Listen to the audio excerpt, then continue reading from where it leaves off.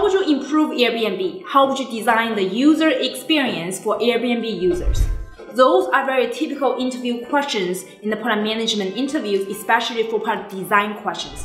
However, most people do not understand what's the best way to crack this case, even if we all have used Airbnb in the past. In this video, I'm going to share with you the mock interview I had with one of my students inside PM Accelerator, and this is the very first time she conducted a mock interview with me, but I'm very impressed by her performance. That's why we decided to reveal this mock interview to public, make sure that everyone can use the free training we provide you today and land your next dream PM job offer. All I want to ask you is share this video with any aspiring product managers and comment below once you land a job offer because of our free resources. I also know hundreds of you guys already land job offer just by watching lots of YouTube videos of us. So make sure to like this video, subscribe, and share this with any aspiring product managers.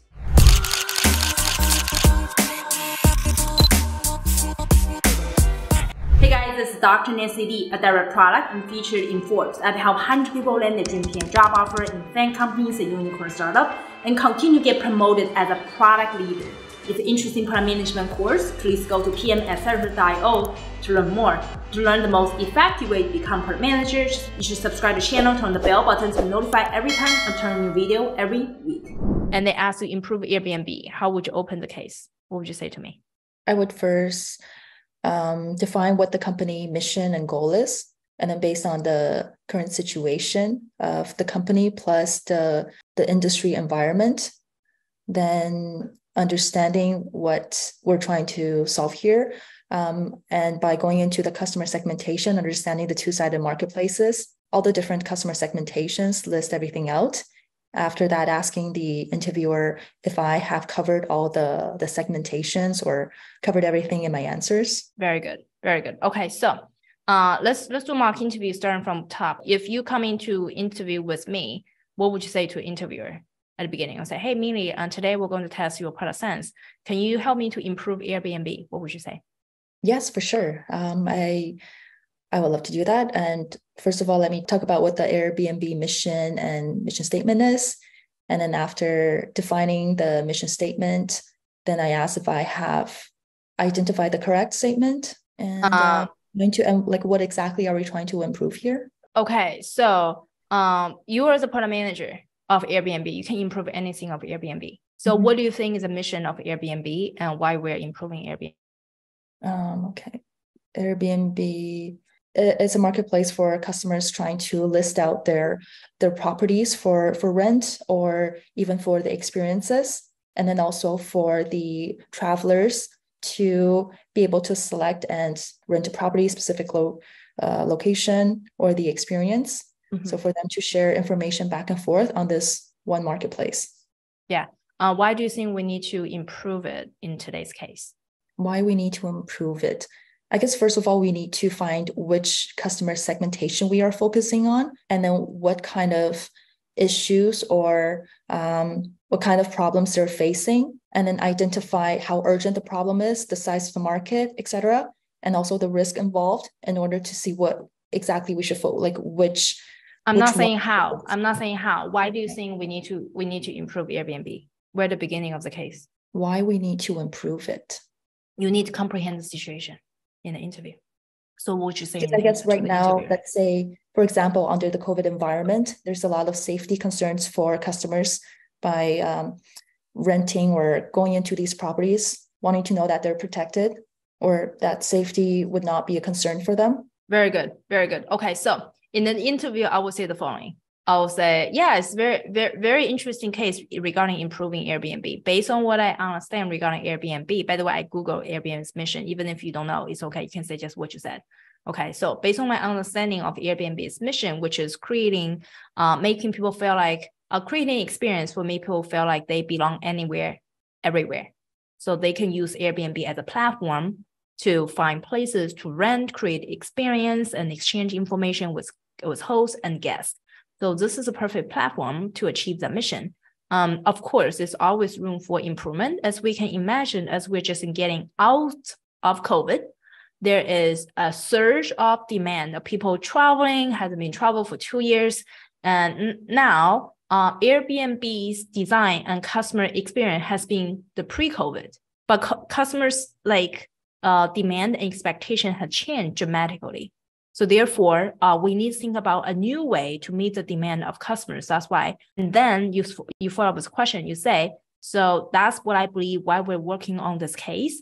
What I do next is I'm going to dive into the detailed analysis regarding customer segmentations, understand any unmet needs, and then come to create the right product for customers. So before I move forward, is there anything I missed? That's it. Completely. You say, then interviewer say, yes, let me tell you more, or be like, nothing, yes, but you're on the right track. Yes, we just need to improve it. Okay, and then we go to customer segmentation. Very good. Okay, so Minnie, what would you say in the interview? So for customer segmentations, I have divided into different categories. The first one, host, and then under host, I will list out, so the different hosts would be property owners who wants to be sharing the space with the renters. And then there will be also property agents, so companies and also independent agents that are managing the properties. The investment property owners that are trying to gain a profit for renting out their properties, and businesses such as hotels, conference spaces. They just want to rent out this open space. And then for the second customer segmentations I identified would be the experience providers. So under the experience category offered by Airbnb, there will be day tours, excursions from these experience providers, also third-party providers. The number 3 would be guests. So the guests would be the largest customer segmentation, I believe. And then we'll have the travelers here, usually for vacations. And they may travel in families, solos, couples, and also guests with disabilities, and also guests staying with pets. Also under guests, we will have short-term or long-term renters. So for example, if we have someone that wants to seek a job from someone traveling from Thailand to US trying to seek a PM role, and they may want to stay there for around 30 days, trying to get that job. And then we'll also have corporate gatherings and also weddings, parties, event guests. Also the 4th customer segmentation, my last one, would be property management service providers. That'll be the cleaning services, booking services, concierge service, and also the insurance companies. Great. So for the guest customer segmentation, did you segment it twice? Did you first talk about different type of guests? You talk about like people with disabilities or people going for leisure, people come with a group in terms of having families. And then you said for all of them, they also have short-term, long-term rental. Did you cut it twice? Did you do sub-segmentation twice? Yes, I did cut. So for the travelers, those would include families, couples, disabilities, traveling with guests. And then the other one would be short-term, long-term renters. Oh, okay. Travelers. And then second one would be renters. Travelers, renters. Great, cool. So to make it more clear in your presentation, you can have travelers and renters. That's it. Don't make it short and long term. It's too early. So now you talk about for the guests, the travelers and renters. Within travelers, different kind of travelers. For renters, and you can short and long term. I think you missed up to make it clear. There are renters and travelers. We'll only have 2. Under the 2, I have sub-segmentation to make it very clear to the interviewer, or they think they are merged into the same column because they're in different levels. Okay, but your answer is great. I like it. Regarding all the customer segmentation, which one would you prioritize and why? If we only have 45 minutes to improve Airbnb. I would prioritize the segmentation based on the impact, the size of market, and the agency, and then give a scoring. You mean urgency? You mean urgency, not agency? Urgency. Sorry, urgency. Yeah, and then give a score based on all of these categories, trying to identify which one scores the highest in terms of if this is the most urgent problem or focus group, and if they have the highest impact on the whole situation. This product we're trying to build, and also what was the other one? The impact, the urgency, and the size of market. Which one has the biggest in size of market? So I'll focus on the guests. When you define size of market, is based on revenue or based on number of people? Based on number of people, but I would think it will be the same, right? More people, more revenue. True. Great. So they might challenge you in an interview, just need to defend yourself, but it's the right answer. It's based on the number of people want to serve. And because usually the monetization will come up later, but usually, the more user you have, the more likely you are able to monetize better. So we want to serve more people first, and then later on figure out how can you serve more high net worth clients to make more money later on. But you figure out the people first, numbers. Okay, cool. Okay, very good answer. I like it. Maybe in your answer, we need to further prioritize which guests we need to prioritize. Right. So the three different subsegments under guests would be travelers, renters, corporate gatherings, and also event planners or guests. Yeah. So again, I would prioritize them according to the impact, the size of market, and also the urgency. And I would choose travelers based on the highest scoring. Why? Because I feel like the travelers are the ones that, for obvious reasons, they're the biggest size of market, most highest number of people. And also they'll have the urgency since we're past COVID now. And then we have a lot of high demand for travelers wanting to finally go out and explore other places. So there's an urgency there. And then also for the impact, I think by the problems that they are facing, the impact would be more significant for these travelers. Why do you think the impact is more significant for travelers, given lots of, let's say, event planners, they didn't make money in the past 2 years, right? So why do you think it's more significant to travelers, not other businesses as part of those segmentations? Because the demand is higher than the supply there. So if more people are trying to get out there to rent places for these travelers, then for businesses, even though during COVID, they may be faced with more, like the COVID situation might have impacted the businesses more. But then now, as we have more demand, I think the impact for these demand, trying to find a place where everywhere else is booked, would be higher in terms of the impact. Very good. Very good argument. Okay, do the same thing in the interview. We'll pass the interview. This is very good. Okay.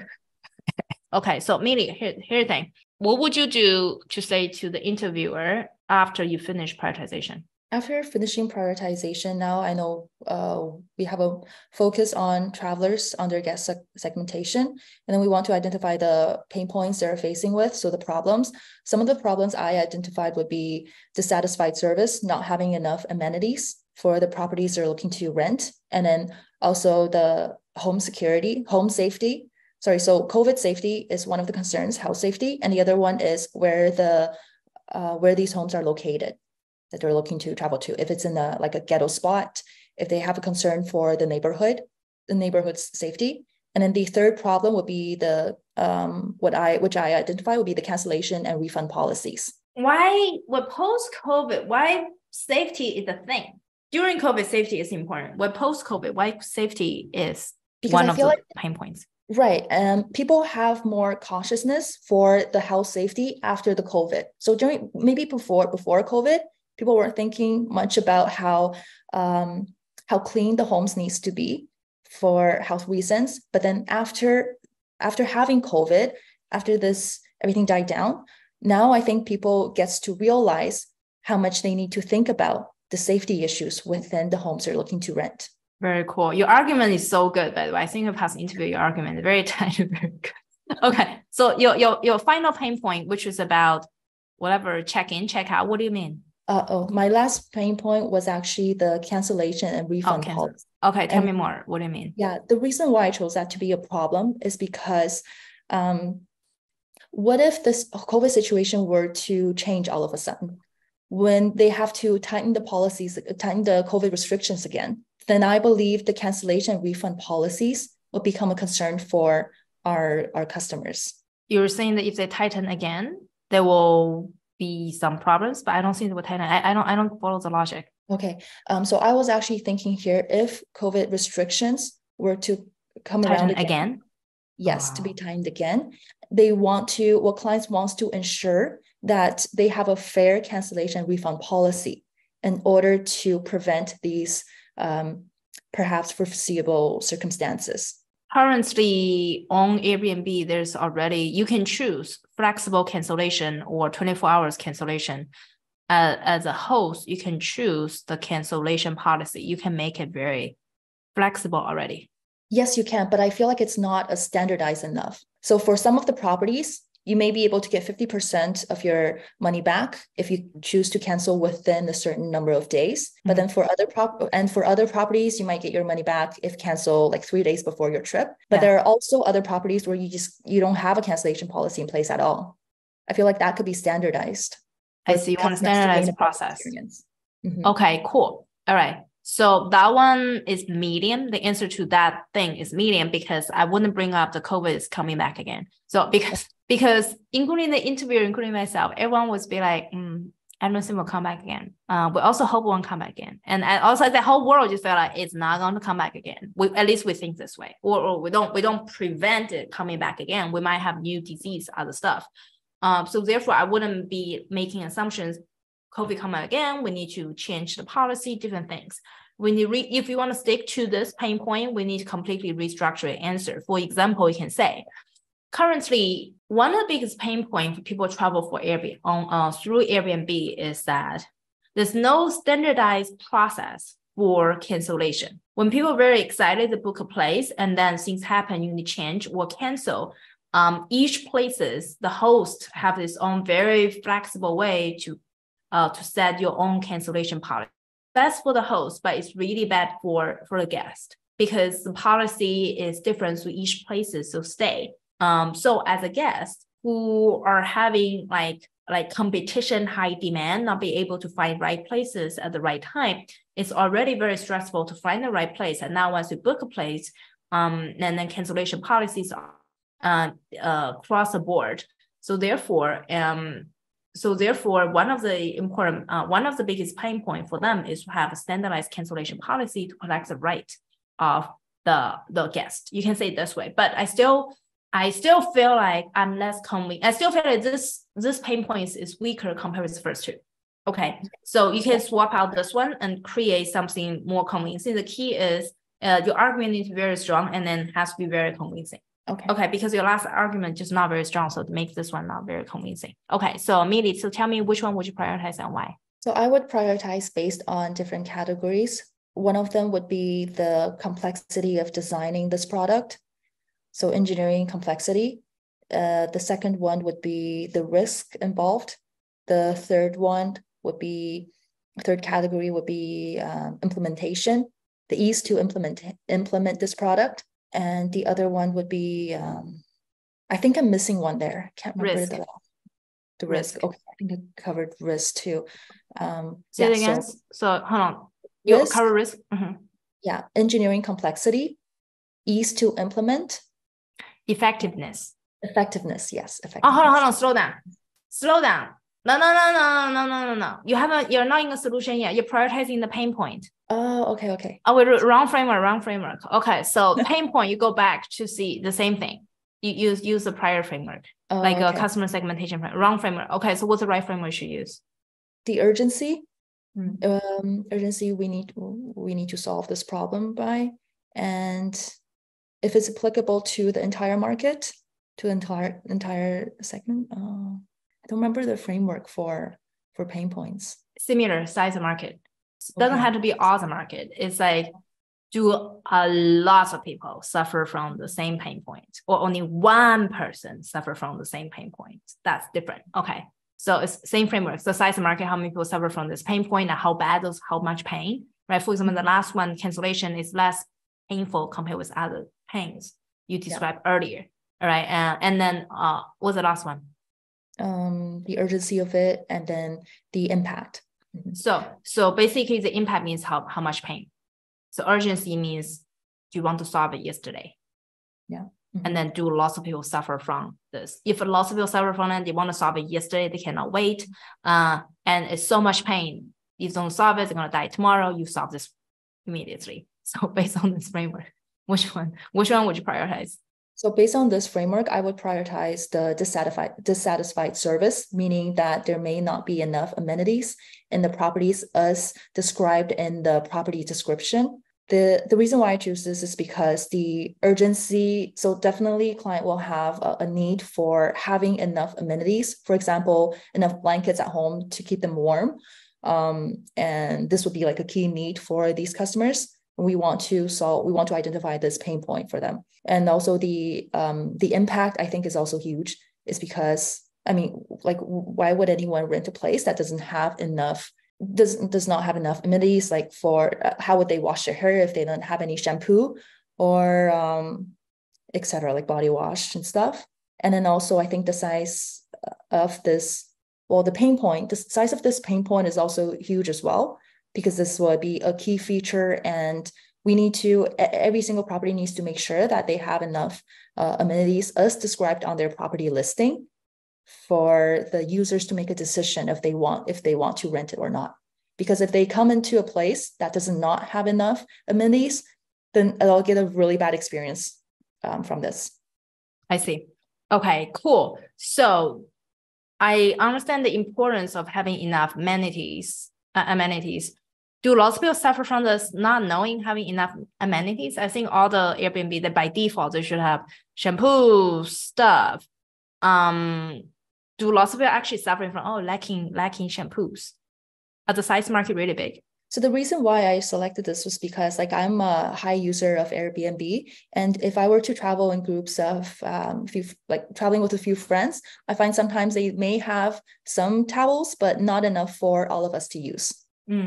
I see. So basically, do you encounter this a lot? I have, yes. I have encountered where there's not enough amenities. For example, they don't have enough wine glasses for all of us. I mean, I doubt the size of market. I doubt it's only 1 or 2 people not having enough shampoo or towels. Not everyone feels the same way. So did you yourself experience this as high frequency, lacking amenities right now?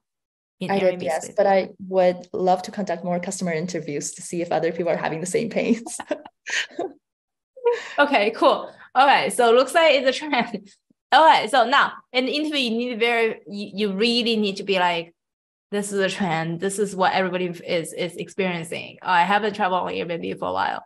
I didn't know it's like missing shampoo is a thing. So you really need to be like with supporting numbers or supporting experience, saying that this has been a trend, lots of complaints. And this, like, one of the top 5 complaints of Airbnb is not having enough amenities when people travel, missing stuff. The impact is big. You get in a place and then you're missing towels when you get a shower. That's really bad. Whatever. So you need to have more supporting evidence. Okay. So assuming this is lots of people suffer from not having enough shampoo stuff. So what solution would you design for them? Some of the solutions I can think of would be, first of all, the Airbnb should have a list of all the amenities there are and the number of, let's say, towels or blankets. And based on this, we'll be able to know beforehand how many you would really need, and you can communicate back and forth, making sure that there's enough before you get to the place. So creating a list that both sides will be able to make sure that there's enough for the users. That would be the first solution I can think of. The other one would maybe, or my moonshot idea would probably be designing like a virtual space where even before customers goes to the place physically, they're able to view on a virtual screen exactly what this place looks like and all the amenities that are already in place. They'll be able to see, hey, is there like a shampoo, or is there toilet paper, is there etc., or wine glasses and stuff. Like they may be able to open the cabinet even through this virtual space. So I think that'll be a cool feature to have. That'll be the second solution. And then the third solution that I can think of would be maybe having like a chat box built into this Airbnb that you can, but there's already that communication feature already built in. Maybe in like an automated chat box feature built into this Airbnb, that it doesn't have to be the owner of the place that are replying to these repetitive messages, just confirming some of the features or the amenities are there. So for these repetitive questions, we can build like an FAQ, but that is automated system into this chat box where the users will be able to get answers quickly. Like they don't have to wait for the next day for the owner to wake up to respond to the messages. Very good. Okay, so let me modify your final answer, which is using a ChatGPT integrated Q&A to answer repetitive questions regarding amenities, where where's the location of the place? Do you have this? Do you have this? Or don't have that? Make sure to buy this. Make some milk for babies before I arrive. Things like that. So you need to use keywords. ChatGPT integrated chatbot. Okay. Because it's very trending right now. Cool. But I do like the answer thing. So which one would you prioritize and why? So I would prioritize based on the ease to implement. How easy is it to implement this product? And then the second one would be the engineering complexity behind it, how difficult it is to build this product, the risk, so the risk, compliance, regulatory concerns that are with launching this product, and so there are 3 there, and then the effectiveness of this product. So based on these 4, I would probably I would probably go with my third solution, the one where it's a ChatGPT integrated chat box, because we already have the ChatGPT feature. So by integrating this feature onto the Airbnb, so we're really integrating the features that are currently out there, we already have. So I think there's not, the engineering complexity behind it is lower to its sense that we're already working with what we have, and the ease to implement, I think, is pretty easy as well. I don't see this being more of a challenge. And then for the risk that's associated, these are just repetitive questions. I don't see any compliance regulatory concerns behind launching this product.